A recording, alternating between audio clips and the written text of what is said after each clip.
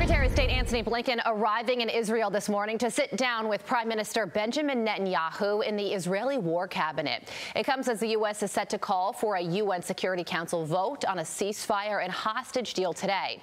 Joining us now is the former Trump National Security aide, John Ullyot. John, good morning to you. So Israeli Prime Minister Benjamin Netanyahu has approved a plan to go into Rafah.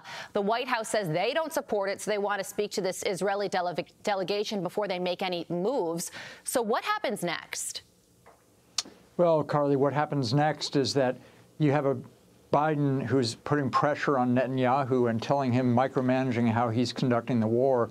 And so, look, he has a specific task, which is to destroy Hamas, and they cannot live with any other outcome. And so here we are picking at how he's conducting it, saying, well, you can go into Rafah here, but you really have to have some humanitarian aid first and this and that. So, look, the whole thing here is just let Netanyahu run the war. That's the quickest way for this to get done. And that's ultimately the best way to relieve the humanitarian problem there, is to let the Israelis do their job on the ground, and then at that point just deal with the aid when we can later on. But he can't be hamstrung by this Biden administration. Well, when it comes to the war and the job that Israel is trying to do, there was a major development earlier this month.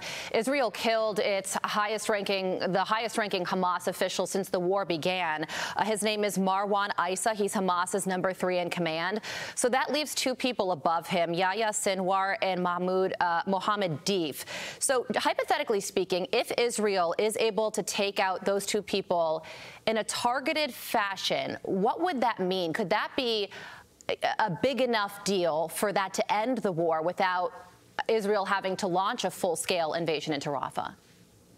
Well, it's hard to tell, because this is like a snake. When you cut off one head, then another snake appears later on. So this is a problem. Of course, that would be really important for them to target these 2 top officials that are remaining.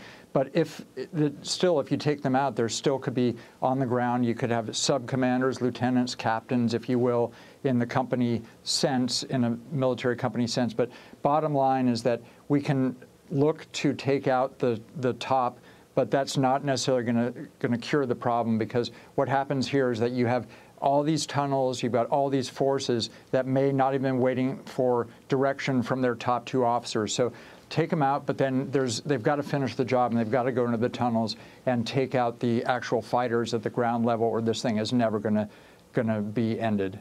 So, John, there's this report from a government watchdog group that found that aid money going to Afghanistan through the UN, most of that, of course, is U.S. taxpayer dollars. Some of it is going to humanitarian causes, but a lot of it is making its way into the Afghanistan Central Bank, which is run by the Taliban. So that means that U.S. taxpayer dollars, our hard-earned money, is now being used to support a terrorist organization. The State Department released a statement, said that this is unacceptable, but nowhere in that statement was there any announcement of a plan on how to stop this. Absolutely, Carly. If you take a step back, Biden, this is something that we had with his weakness in coming out of Afghanistan. This is something he never held anybody accountable. Nobody in the DOD, not Lloyd Austin, not Jake Sullivan. So he had no accountability for that botched exit. And so this is another example of our weakness here, is that we are actually funding the Taliban through their central bank.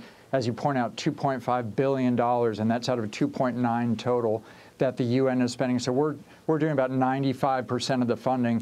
And because the Taliban controls the central bank, it's all going to the Taliban. Absolute disaster. This starts with accountability, and it's time for people to wake up at the White House and hold people accountable for this flowing of money right into this terrorist group. So U.S. officials have said that since we withdrew from Afghanistan, ISIS-K has become the strongest organization, the most dangerous terror group in the region. And now we're in a position where we have to oversee that threat using the over-the-horizon approach. So where does that leave us?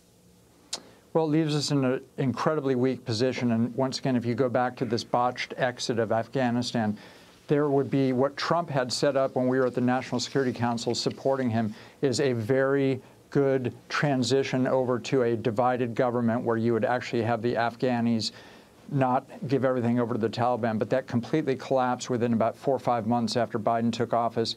And then he gave away Bagram Air Force Base. So now we only have to do, to your point, that over-the-horizon strike of ISIS instead of having Bagram as a base there where you're going to have a limited number of U.S. forces.